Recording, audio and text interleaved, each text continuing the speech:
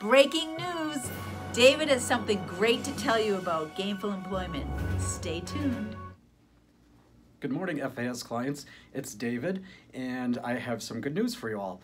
So we got an early, I'd say an early 4th of July gift from the Department of Ed with the rescinding of gainful employment. So that's some great news. Now keep in mind, this is effective on 7/1/2020.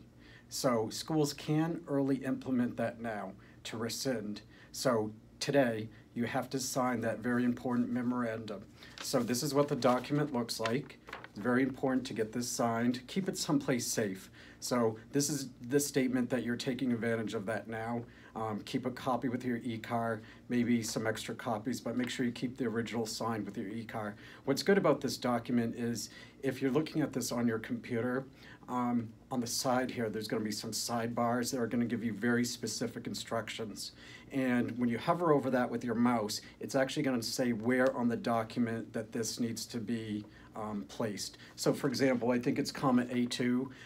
If you hover over that, it's going to show you on the document where you're putting your institution's name and OPID. Make sure you put the OPID number for all your locations. Sign that. President or CEO signs that.